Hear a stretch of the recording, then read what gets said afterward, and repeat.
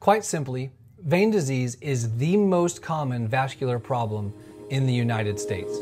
Without getting too scientific or medical on you, basically what vein disease is that the veins of our body have one singular job: to get blood back to our heart. But the veins of our legs have a unique problem. They have to fight gravity. And so our veins have these little one-way valves, and their only job is to prevent blood from backwashing back towards the ankles and feet. But for a number of reasons, these valves can get damaged or weak, and they become floppy. And if this happens, instead of the blood moving towards the heart, it starts to backwash the wrong direction. Pressure builds up, and this pressure over time can cause problems in the legs.